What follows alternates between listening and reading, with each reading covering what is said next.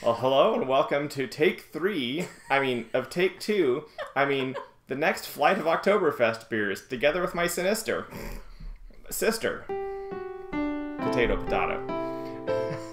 Part of the reason why I did round number 2 is because the first time I did not find the Flocktoberfest, way back in August, so long ago.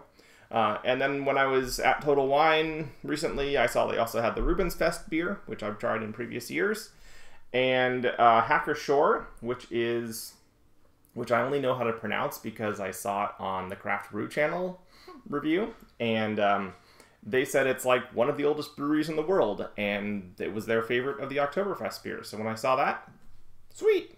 And then Hofbrau Oktoberfest beer, because I wanted 4. Because you're an even person? Because I'm a balanced person. The rule of 3s.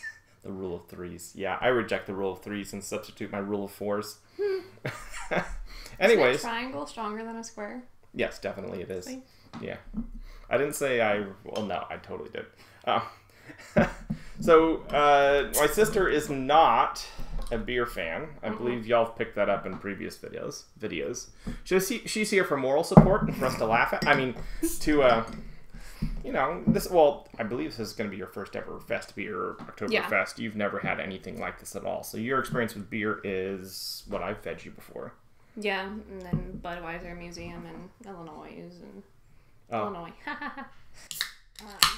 And then Dad. The Budweiser Museum? Yeah, that was a family reunion trip at one of the weddings. Oh, really? That must have been the wedding we left early from. Were you guys even there? Whose was it? The last one in Illinois. Must have been Lynn's. Yeah. We were there for the rehearsal dinner and like the family party, but we left the morning before the wedding. Oh, wow. Because we were headed up to Chicago for a vacation trip. Okay. That just happened to coincide. Yeah, no, we did the museum with the whole family and saw the Clydesdales and got our free samplers and all that stuff. Yeah, it was really cool. It was. Ow, that's a loud one. Yeah. So we're going to remember to keep these in order so that we know which one we're drinking from. So first the Hofbrau. So I believe 3 of these are Festbiers and 3 of them are Festbiers and 1 of them is a Marzen. This is the Marzen. That's also how the Craft Beer channel pronounced it. Oh, it's darker. Yeah. So just quick background, the original Oktoberfest party beers were Marzens. That is beers brewed in March, which is the German word Marzen. And so they're brewed in March, and then they're held over the summer, and then served during the Harvest Festival. So that's kind of the history of the Marzen and why it's called a Marzen. It's a heavy, very malty beer, a lot of character. It's not a bad beer. It's just, it might not be what you want to drink when you're having a huge multi-day-long drinking party. Mm-hmm. And so, instead of Marzens in recent times, they invented the Festbier, which is a lighter version of the same, which can also be produced much more quickly. And, well, we got some differences already going on here. Mm-hmm. So let's just start on the left with the Hofbrau and see what we see and see what we smell to begin with. I see yellow. There's not really hardly any red to it, so it's maybe, I would call this straw. Okay. What are you smelling?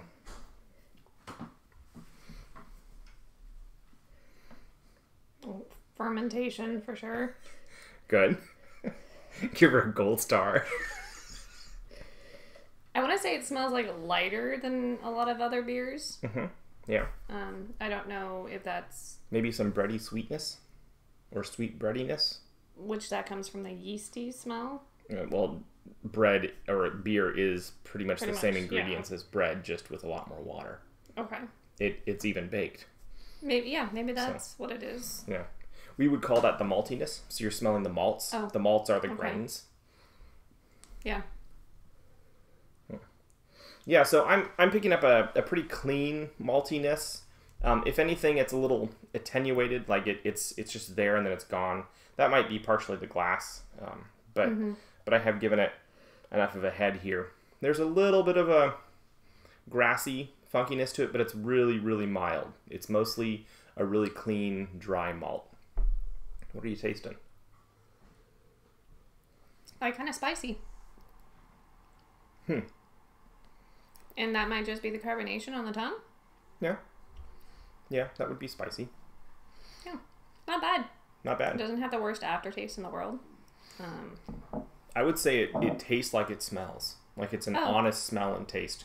Yeah. You say that you have that same sweet breadiness. It's definitely light. You could drink a lot of these without having any problem. There's the tiniest bite of bitterness, kind of 2/3 to 3/4 of the way through, and then maybe just an echo of that in the finish. But it's a pretty clean finish, and it does make you want to drink more. That little bit of a bite at the end, because you want the sweetness again. Well, or you want to drink more because the flavor never evolves enough. Yeah, I mean, some beers take you on a journey, and some beers, it's just, here's what I am. Or it needs to be a good companion to something. Which, okay, that's where food pairings come in, but, So you're going to be thinking of this roast chicken, dark breads, funky cheeses, whatever, those German pancakes, which are basically like a savory giant crepe. So savory, heavy, farmhouse kind of foods are the foods it's going to pair with. Oh, okay, because it doesn't overpower them. It kind of flows in and fills them in, just becomes part of them in a lot of ways. One thing I noticed about the Hacker-Pschorr is it had very little head when I poured it. I can get some head now that I, agitated it a bit, but to begin with, it didn't. It smells the same as the other one. To me, at least. I'm picking up a little more depth and perhaps some herbs. Swirl it around a bit. Get some bubbles, like in a circle. Yes, we're right-handed. It works better like that. And then give it a smell and see if it's a little more intense. Because I'm picking up almost maybe some mint or basil, like just the barest hint of it. Not like the basil's herbaceousness, but like mint's kind of bite almost. There's definitely some more depth to the maltiness. It's not just this kind of sweet bread. There's something else going on in there, a little more substantial. Excuse me. What can I say except you're welcome. I'm not getting that. It actually smells, I don't know if it's because that's still in my nose hairs. Yeah, you have a lot of them. Well, I'm related to a Bedford, right? You are a Bedford. Am I? Yes. Yes, you are. You may have Rocky's nose, but you have Bedford. You had 2 sips. I mean... This fumes, guys.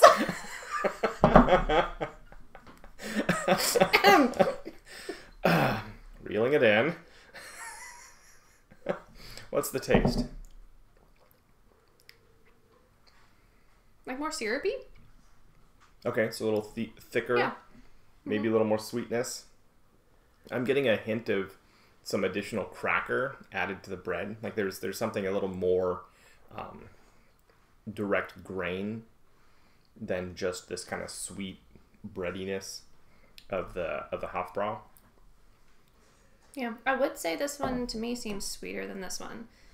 This one again, it's very mellow. So I don't know if I'm interpreting that as the sweetness versus this. I can actually say, yeah, that's maybe sweet, which is maybe where There's the just herbal more thing. to it. So where you were smelling the herbal and I couldn't smell it, that's maybe where I'm getting. Possibly, yeah. How do you interpret? Yeah. The number orange. It might just be also this beer that there's more to it. Being that this is a real Marzen, and being that it's a German brewery that has to abide by Reinheitsgebot, the German beer purity laws, and this is a Marzen, so this has followed all the rules of Marzen production. It was brewed in March. It was brewed using Munich's water. and it was, I believe, lagered. They're lagers. I believe it was lagered over the summer and then bottled late summer. So it'd have to abide by all those rules. And so this is a beer that a lot of stuff has gone into. A lot of time, a lot of effort, and hundreds of years of history. This brewery is like 600 years old. So there's just a lot more, I think, going on in this beer. Yeah, I can see that. Yeah. So let's move on to these. So these were both German beers, and now these are both American beers. Reuben's Festbier and Black Raven's Flocktoberfest, which are both Northwest Seattle area breweries. So beginning with Reuben's. Okay, so I go from smelling this one, smelling this one. This one smells like Cheerios. Interesting. Okay. Yeah, that'd be the malts. Yeah, I mean, the grains. They are cereal grains. They're definitely, so Cheerios are going to be oat, and this is not going to have any oats in it. It's going to be just barley. 100% barley malt bill. But it is a cereal grain, so they're still, genetically similar. Yeah. This is back to a little bit thin smelling, but I would say maybe smells halfway between the two. Yeah. There's still that herbaceousness, but the malt isn't as developed, isn't as forefront.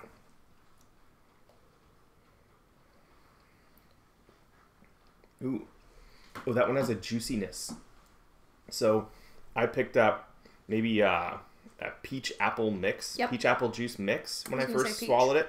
Like when it's first in your mouth, and then that kind of fades to the malt, and there's no bitterness or just the slightest hint of bitterness on the tongue.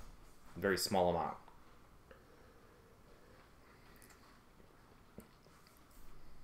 Yeah, like now after taste or flavor or whatever those things we're having. So it's a real clean finish for you. There's nothing left in your mouth. Not really. Interesting. I'm getting a little bit. Okay. Maybe dry crackers kind of down through the throat. You like the dry crackers. I mean, it's better than stale crackers, but... So if you think of, in my mind, bread is a moister flavor malt. The grains in bread are kept moist. Well, they're not actually moist. It's the fats, really, that they bound with. But crackers are dry, and so it's a more intense, but also in some ways simpler, depending on the grain flavor. Okay. It might be more concentrated, more present, whereas bread, there's a lot of more nuanced, subtle things going on together. Crackers, fewer, more intense things. But I'm also just finding words to try and describe offhand a very experiential thing, right? Yeah. Yeah. What am I sensing? Huh. Yeah. Yeah, but that juiciness is really pleasant, I think. Yeah. Yeah.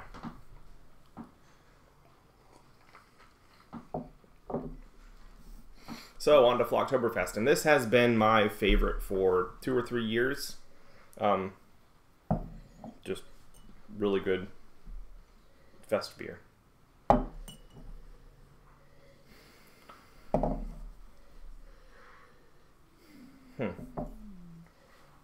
Excuse you. That was my stomach. It was the inside gurgling juices. You should have had dinner. Okay, even when I eat, it makes that sound. It does not indicate that I'm hungry. You just have whatsoever. an active internal system. No, it's the internal system that's going, I had too much beer. You're 6 sips in. I almost smell the juiciness that I tasted with that one. Okay. Like there's a fruitiness to the smell of this. Maybe dates or figs. There is a difference in the smell, but I honestly can't pinpoint it. No. Yeah. Between, everything that's here. Besides, it smells like beer. Mm-hmm. Which means it's beer, so it's doing its job. It is what it is. They're all very different. Brown sugar molasses, almost an acetone, like the slightest tinge of acetone from the Reuben's. Yes, I know what nail polish remover is. But then this smells like fresh fields. Well, let's finish this one, and then we can do the comparisons and rankings and stuff. This one's like falling flat.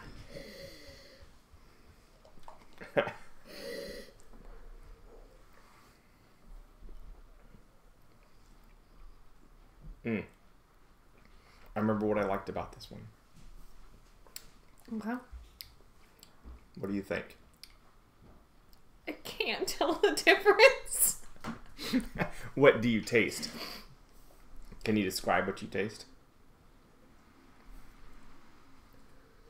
Similar to that one, and the sensation of it being like spicy, which is just the carbonation. Mm-hmm. Less on the back end of it, so more of like a cleaner. Short finish, okay. Yeah, short finish, but more syrupy, like this one. Okay. So. Okay, so it's kind of falling between some things and around other things, and yeah. Yeah. For me, I'm tasting, like the Hacker-Pschorr, I'm tasting a much more developed malt flavor. I don't know if they brought in a few extra darker, more darkly roasted grains. Just looking color-wise, this is the second darkest of the beers. And as far as color comes from primarily the darkness to which the malts were roasted. And so that's also going to tell you will pick up more toasty things. So in some ways, this tastes more like warm toasted bread than the two really light ones. So there's just a little more depth to the maltiness. Mm-hmm. The herbal notes are still there, and they're really balanced in there quite nicely. It has a similar juiciness to this, which feels like a more developed Hofbrau. So the Hofbrau is like really simple. It's delicious. It's clean, but it's really simple. Both of the American beers have just a little bit more, and I think that's what we're tasting as the juiciness. Okay. But while this was like apple peach juice, this is more like straight apple. It is a little bit simpler juiciness, but that's balanced by this much more developed and interesting toasty maltiness that you don't get, frankly, in either of these two, and that might be hidden in this one.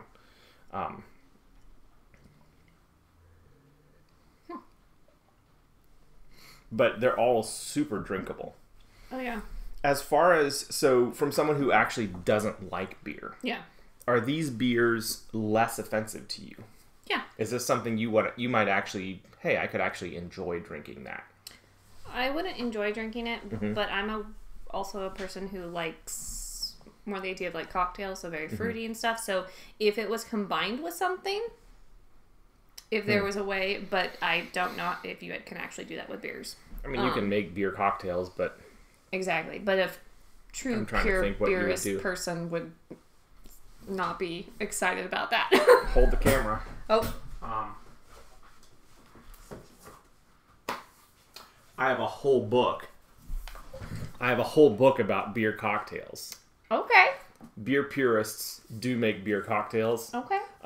It is certainly not as common, and some of them are really weird, like you have to make a royal posset before you can make your lamb's wool.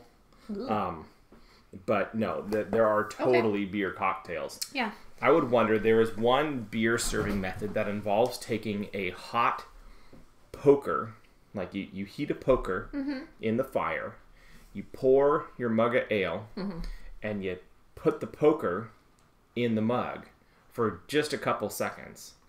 And because this is liquid grain, it toasts the beer, and it produces this huge head on the beer. Obviously, just it explodes. And the result is you've literally toasted your beer. Yeah. And I would wonder how much these would benefit. And that's done with a very particular style of beer. Like that's how that beer style is served. But I would think these might actually really be enhanced by that. And in particular, tasting the toastiness from the Flocktoberfest. Like, oh, I like that. I think I'd probably like it more. And the sweetness would make it kind of this, maybe not cinnamon toast, but certainly a sweet toast. For anyone who loves cinnamon toast, it would not be anywhere close to cinnamon toast. But if you're a beer person who enjoys the illusion of cinnamon toast crunch, got it. but it would wines are the same way with me. I don't really enjoy them, but you can give me a bottle and say, oh, this was aged with this and this, and I can acknowledge that happened. Beer paired with, pizza or whatever, that would be interesting, or the cocktails. But yeah, these would be fine if you're not a huge beer person, but you want to fit in with the crowd. Using any one of these. Yeah, no problem. Fitting in with a crowd is never a good reason to drink beer. Valid, but if you go to Oktoberfest and your significant other wants to go to Oktoberfest, you'd be able to participate. You're in Germany for the only time in your life. Yeah, you're gonna maybe order a beer. Heck to the freaking yeah. I probably wouldn't, just because I just don't care that much. But to the passing enthusiast, probably would. Yeah. So despite not being able to tell any difference between these. Would you be able to rank them? Like, rate your rankings, your preference? Which is the one you enjoyed the most, and which is the one that you enjoyed the least?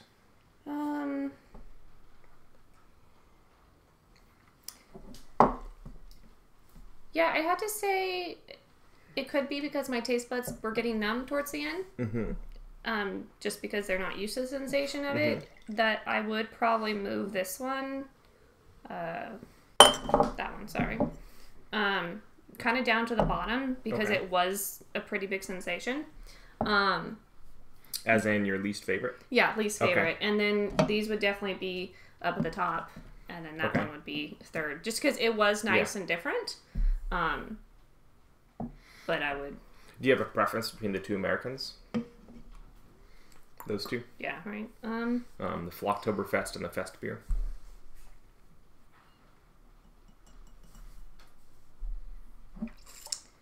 I can't really say. I enjoyed this one was definitely more syrupy. But is this the one that also... Yeah, that was the toastiness. The toasty one. Versus this one was a peachy one? That was the peachy one, yeah. Yeah, I prefer the peachy one. Okay. Just, I am more of a fruits person, so... Okay.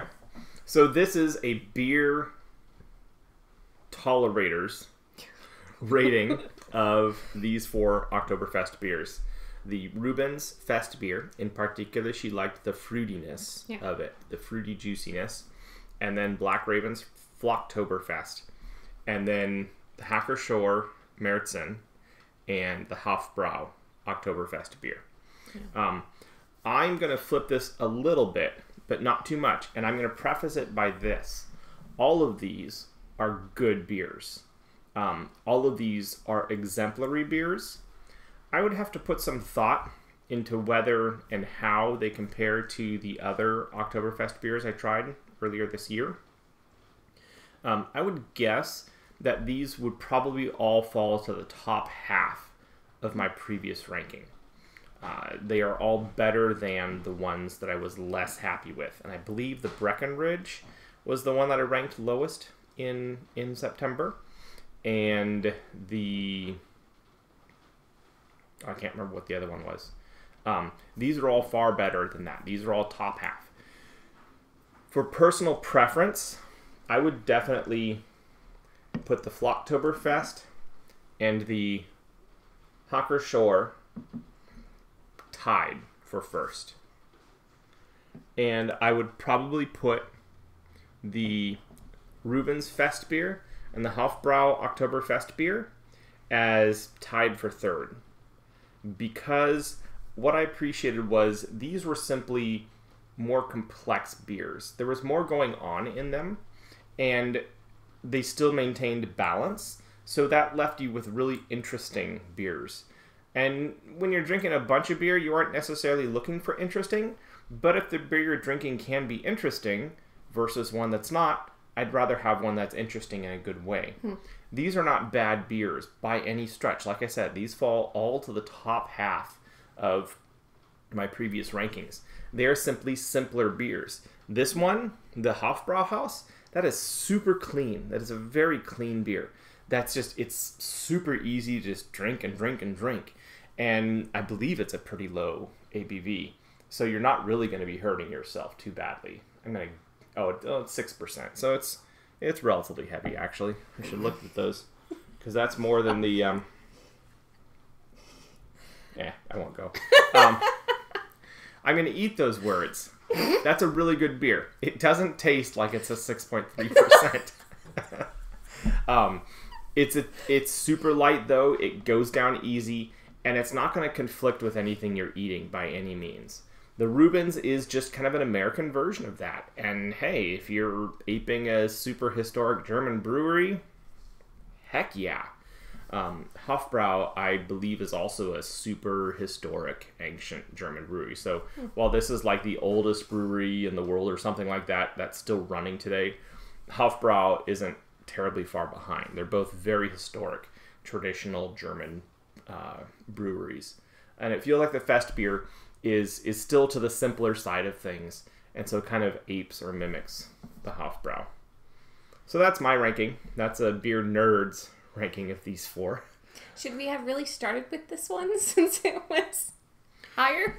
Well, I doubt it's the highest. No, I'm curious. So 11.2, that's 5.8 so far, and this is 5.8, and this is 5.